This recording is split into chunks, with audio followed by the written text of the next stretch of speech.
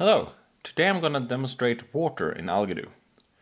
I'll start off by creating a bowl like this, and I'll suspend it in springs and I'll press play. Now for the actual water, just start by creating a shape, any shape, and right clicking it, selecting liquefy. So there's our water. Let's pause now and create 3 balls. We want them to all to be equal size, so I'll just clone this ball by dragging the clone button in the edit menu. And now it's time to select materials. We'll start off with stone, then wood, and finally helium.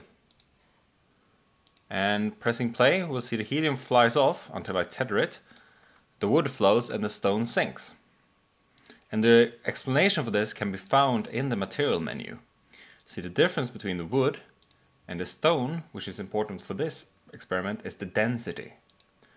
So water in Algodoo has a density of 1 kilogram per meter squared, while wood has something lower. And anything lower will float in water.